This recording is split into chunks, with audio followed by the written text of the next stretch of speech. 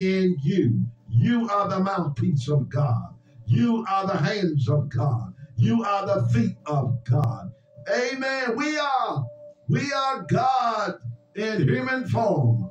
Amen. We are God image in human form. Are you listen?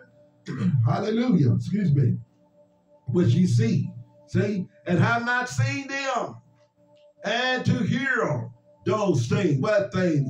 The things that God that prepared before the world was for those that love God. Amen. Do you love God? Well, He got things for you. Them things is spirit. Them things is spiritual things. Revelation. Hallelujah. And if anybody corner that's in your midst and around you, they gonna come against you. You know why? Because they're carnal. And a carnal man is an enmity against God. It don't understand spiritual language. Amen. Who's in here knows everything about God? Nobody. Praise God. Amen. So we all learning.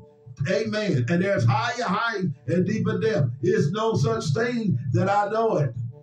Glory. To know God is become poor. And I ain't talking about coming like a natural poor man, but I'm talking about the compo. That's why he told the man that he said, what should I do, Father, that I may inherit the eternal life? He said, sell all of your goods, riches. We weren't talking about coming poor in the natural. He was telling them to come out of his thinking. Come out of your thought, what you think I am. Praise God.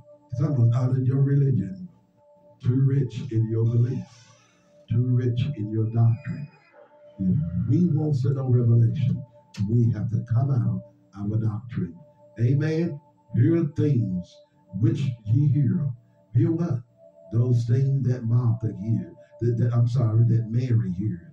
She sat still under the foot of Jesus, and she heard. But Martha, remember I spoke on the two churches? Amen. I haven't spoken on that yet, but the two churches, Revelation and that.